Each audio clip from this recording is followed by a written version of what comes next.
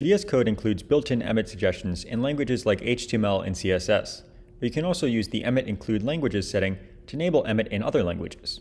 Here I have a C# file, for example, and let's say I wanted to enable emmet in this language. I'm just going to open up the settings and say emmet include and go to the emmet.includeLanguages setting here. Now this is an advanced setting, so actually I have to edit the settings JSON here. But once I do that, what this setting is a map between language identifiers and then the emmet type. So emmet supports a few different modes like HTML or JavaScript React or CSS, for example. And I'm just going to here give it a language name. So let's say C#.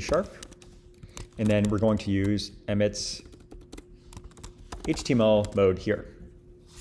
So now I've enabled emmet in the C# language as well. So now if I go and I type something like ULLI here, now you can see that emmet is suggesting this abbreviation, and if I hit enter, it goes and does the expansion. So now we get the nice HTML expansion just directly here in this C# string. I mean, this also works outside of strings as well.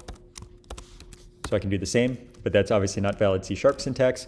But now emmet is enabled in C#. So as you can see, the emmet.includeLanguages setting lets you enable emmet suggestions in any language you want to.